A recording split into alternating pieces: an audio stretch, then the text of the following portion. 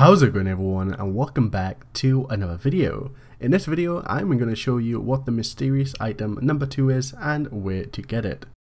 Now first off, if you didn't get the previous mystery item number 1 yesterday before it was removed, you will not get the same item I'm about to show you. Instead, you will have the plastic Nuka Shine beer hat. I will make a separate video explaining how this works, so sorry about that, and let's get into it. You can get this item for free if you go into the atomic shop, go over to sales and get it there. Once you have unlocked the mystery item number 2, you will have a new item to place in your camp. This is a Nuka Shine keg, which you can use to place drinks inside and let your fellow vault dwellers drink from.